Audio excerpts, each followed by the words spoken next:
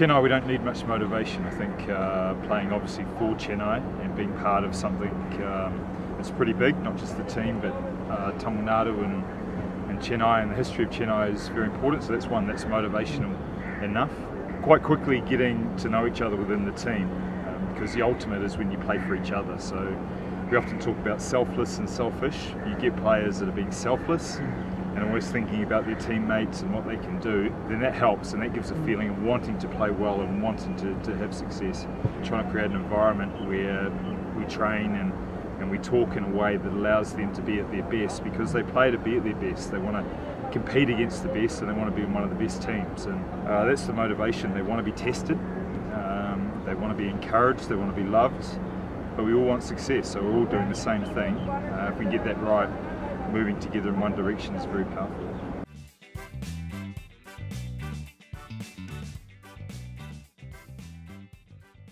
Well, when we set out, we try and pick players for certain roles, and the communication with players is very clear. We don't buy just a group of players and then make up a team. We're very definite about the type of player that we want, and in particular the type of person and personality we want, because we see that being just as important as the skill sets that they bring. So this year's no different. We've got obviously players playing well in certain positions, but there have been cameo performances as well, and I think that's just born out of a desire to do well. You watch MS Dhoni finish games and you aspire to do that. You look at Rayudu and Rayner and the way they've batted. Rayner over years, Rayudu this year. Shane Watson with his professional performance, that's contagious to others. So when they come in or get the opportunity, they want to do well.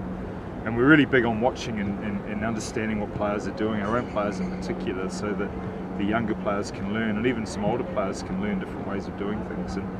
And last but not least is trying to stay calm, and that's very much a mantra of MS, and I try and preach that as well, is to be calm enough to assess the situation and then just give it a go. Sometimes it comes off, sometimes it doesn't, but if you're clear of thought, train well, then you give yourself the best chance, and we've seen a number of players this year take that chance.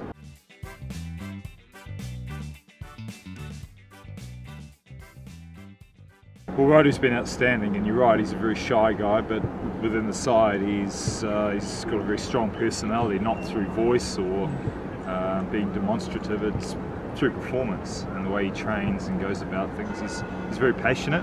You don't see him, but the way he talks, if he gets out or what he wants, so you see him in the middle gesturing and posturing around. He's very passionate about what he does, but it's hidden behind a veneer of being quite shy.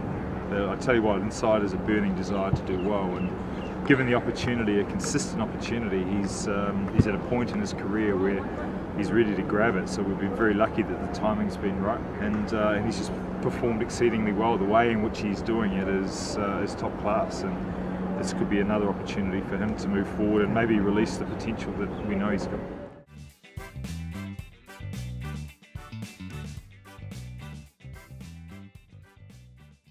Well, when you've been involved in it for a number of years, you don't take it for granted, but you realise just how important it is. When you get players coming into CSK for the first time and watching their expression and seeing the passion, certainly from the fans, it is a reminder of how valuable it is. Yep, we got a taste of it in the first couple of weeks, the warm-up games, as you say, and the first game we played was phenomenal. It was almost feral, fever pitch, driving the bus into training and experiencing the practice game of 15,000. But to be honest, every game feels like a home game, and that's probably even more important than having your home ground full every time. But you look around, whether you're in Delhi or Hyderabad or Bangalore, even in Mumbai, it's almost 50-50 with yellow and blue or yellow and red, and that's the most amazing feature, is that not only is Chipuk or our home ground or Pune this year full of yellow, it's the effect of other grounds, your away games, that I think make just as much difference. So they have support all over India, obviously hugely influenced by MS Dhoni, but the team itself has got a large following. It does count. It certainly counts with the players, and again, we don't take it for granted, and the trains are just a small symbol of how much support there is. We know when we've played badly, we get the messages, but equally we know when we've played well, so it's a big part of CSK. They talk about a family and an area of support. Cricket knowledge is great, the fan support's even better.